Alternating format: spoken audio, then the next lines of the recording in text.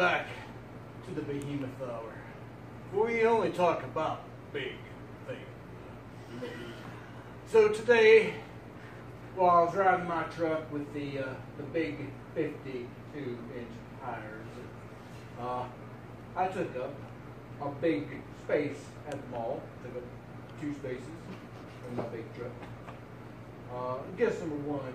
Yeah. You got something big soon, or recently, didn't you? I did. After 20 years at the office, I finally got the raise I've needed, and I thought really big. And can you do better than a big swimming pool? I don't think you can. I know. Maintenance, it's a lot to keep up on, but It's worth it. It's worth it having the big Behemoth pool.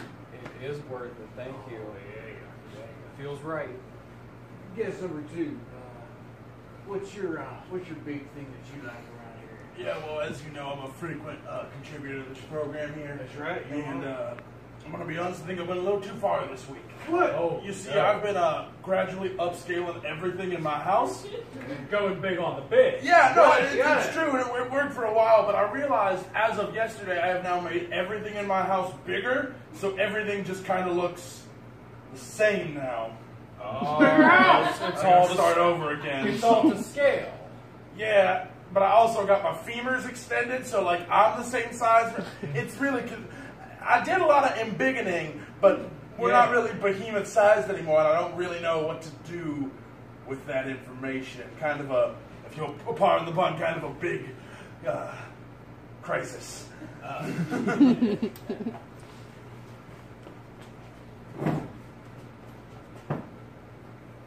Woo! Oh, hey everybody! Well, welcome back to I Should Not Have Worn That. And today's our special talk show about a couple wardrobe snafus.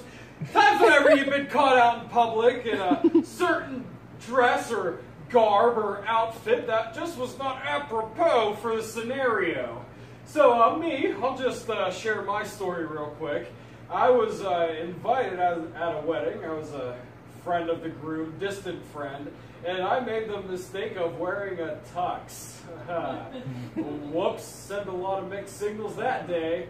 So guess number 1, now that I got that out of the way, what should you not have worn? I was invited to the Cannes Film Festival in 1985, and the dress code is, of course, black tie. I wear the tuxedo, but I wear a salmon-colored shirt, and it's not Ernest Borgnine there in the same salmon-colored shirt. And man never let me live that down. Stolen thunder. Like you and the silly groom man. Yeah, similar. Hey, guess number 2. What should you not have worn? Well, it started out from the night before. We did a lot of drinking, and I passed out. Okay, so the next morning I woke up completely stark naked. The only thing there was a dress from a girl that was at the party.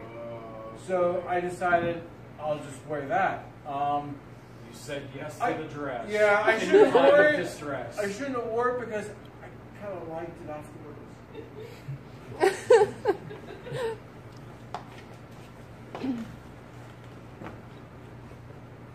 Welcome back to the Capsaicin Minute! The only talk show where we talk about our favorite peppers for exactly 1 minute. Today I picked 5 fresh jalapenos and I used them on a meatloaf that I'll be eating later tonight. And that's my 20 seconds guess too. I like hot peppers. They're really, really good. Okay, I've never tried the ghost pepper before. I want to do it on your show.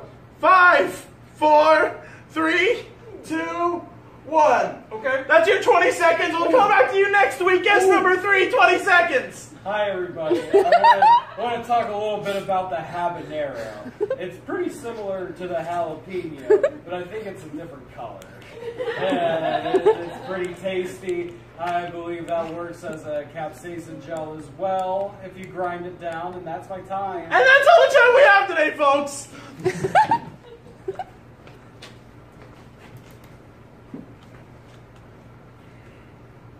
Ladies and gentlemen, We're here with the cleaning hour.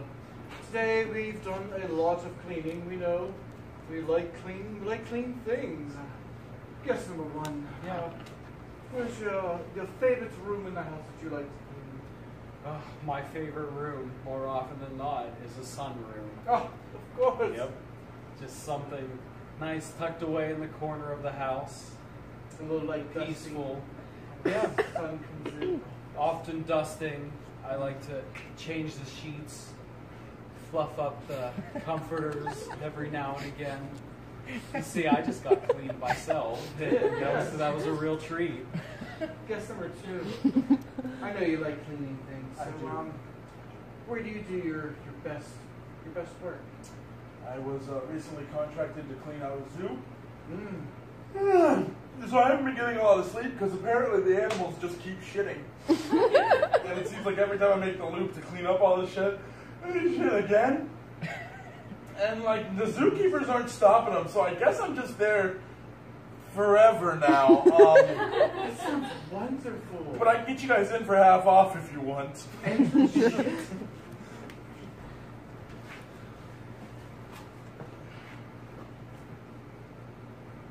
Good afternoon, dreamers. Welcome back to My Ultimate Decade. Now, the idea of today's show is to talk about the 10-year stretches of your life that was the absolute best.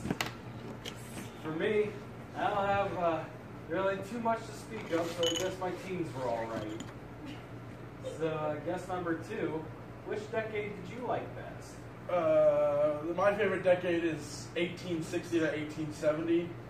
Oh boy. No, I wasn't alive during then technically, No, but I do teach American history, Oh so. boy. Hate where you're going with this. No, okay, I know what you're thinking. You're thinking Civil War. that's one of the slavery decades, Yeah. and it is. I get it. On the other hand, it is also when peanut butter first hit American shelves, so you know. On the one hand, delicious lunch treat. On the other hand, 200 years of human rights violations. So, Yeah, the good with the bad, I a suppose. little bit of bad. Also, cooler outfits. So, Oh. Well, that's something. yeah. Hey, guess number two. I guess my favorites would have been between the ages of 6 to 16. I lived That's pretty specific. Yeah, I lived a fairly pampered life, so I asked for nothing.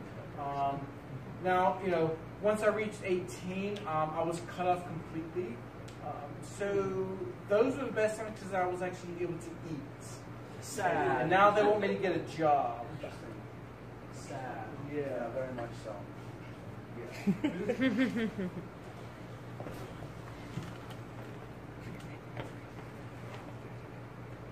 Magnets! Guess number one. Oh, Go! magnets. All right, righteous man.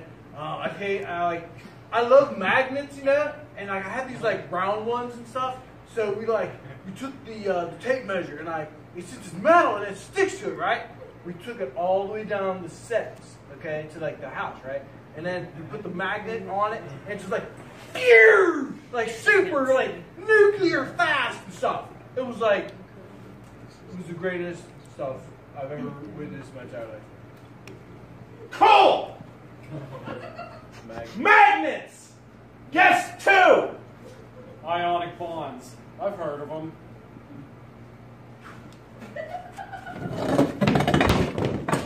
Oh, sorry, Harry. And how do you feel about that?